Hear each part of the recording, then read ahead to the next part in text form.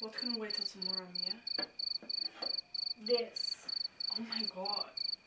Is this a real ruby? Where did you get it? It came with a note.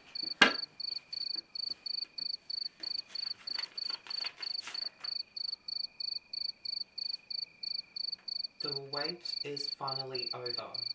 Signed, D. It's from him. What? How? When? Clue me in any time. At this point in time, I can't tell. It might be a warning, or he might... He might what? He might be planning to make you his next victim. What? John, that is absurd. No, it makes perfect sense. The eclipse, the night visitor, the sudden trip to England to silence me. Now this. It's clear from the beginning. He's planned to kill me.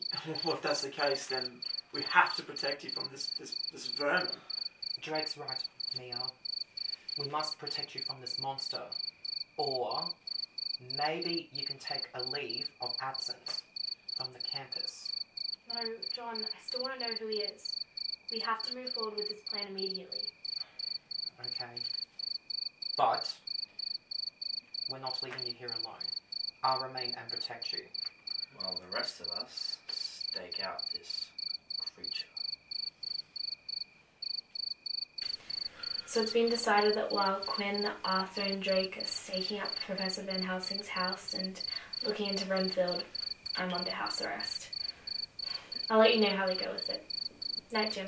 Love you.